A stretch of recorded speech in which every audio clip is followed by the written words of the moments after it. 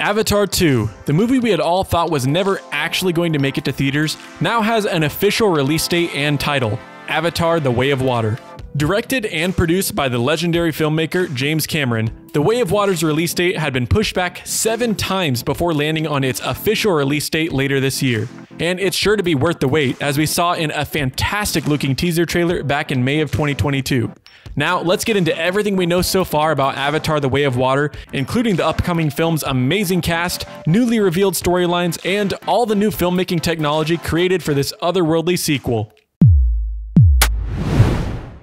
The biggest question you probably have is, when is the release date? And we're happy to let you know that the film is now confirmed to be released on December 16th, 2022, 13 years after the release of the first Avatar film, which continues to hold the record as the highest grossing movie of all time, pulling in over $2.8 billion worldwide. And this more than paid for the all-in budget for the 4 planned sequels for the film, coming in at a total budget of $1 billion, or $250 million per movie.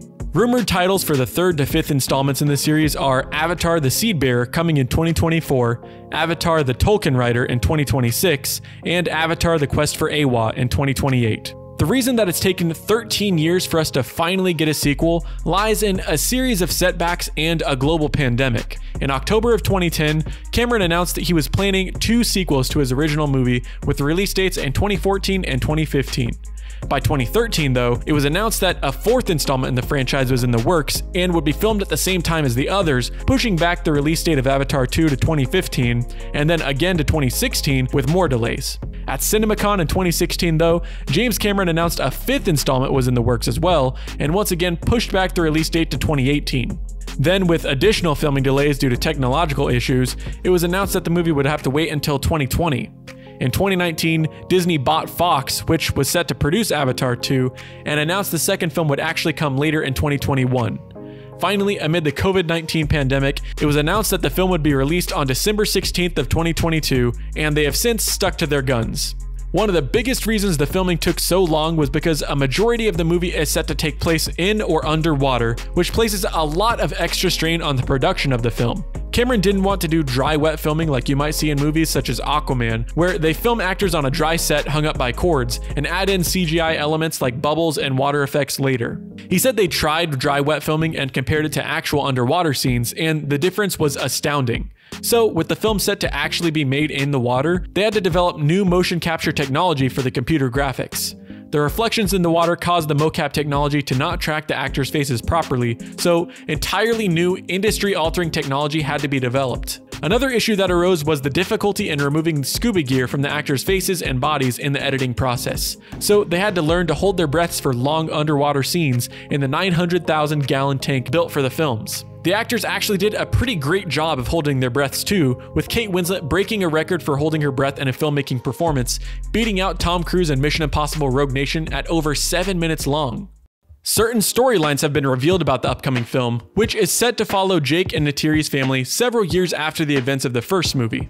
A picture was released in 2017 of 7 young cast members of the film, most of whom are likely to be Jake and Neytiri's children, including their adopted human son Spider, who they rescued from an RDA facility. According to producer John Landau, Jake took Spider in as his own, but Neytiri still somewhat sees him as a member of the same race that destroyed her home, so there's likely to be some interesting dynamics at play here. According to James Cameron, the storyline in the sequels really follows Jake and Neytiri and their children. It's more of a family saga about the struggle with the humans. Landau added that Jake and Neytiri's family would be forced to leave their home in the 2nd film and explore the further regions of Pandora, which will likely lead us to the more water-based areas of the planet. And it's safe to assume that this is where they'll become acquainted with the aquatic-based Na'vi tribe known as the Metkayina. The cast includes a number of newcomers as well as returning actors such as Zoe Saldana and Sam Worthington, reprising their roles as Neytiri and Jake Sully. Other returning actors include Sigourney Weaver and Stephen Lang, both of whose characters died in the first film. Sigourney Weaver is expected to return as a new Na'vi character named Kiri, who is actually one of Jake and Neytiri's children, while Stephen Lang is expected to return as an Avatar Na'vi version of himself, perhaps with his mind and consciousness uploaded soon after his death into an avatar. Newcoming actors include Jack Champion, who will play Jake and Neytiri's adopted son Spider, and Kate Winslet, who will play a member of the water-based Metkayina tribe named Ronal. Other newcomers include Jamie Flatters, playing Jake and Neytiri's firstborn son Natayam, Britton Dalton as their second son Loak, and Trinity Bliss as Ney'tiri, their youngest child. Lastly, Vin Diesel and CJ Jones have joined the cast in mystery roles, while Una Chaplin will be playing a character named Varang. While the exact runtime for The Way of Water is still unconfirmed, Cameron revealed that the unfinalized cut is over 3 hours long, and he doesn't want to hear any complaints. "I don't want anybody whining about length when they sit and binge watch television for 8 hours, Cameron told Empire magazine this past July. "I've watched my kids sit and do 5 one-hour episodes in a row. Here's the big social paradigm shift that has to happen.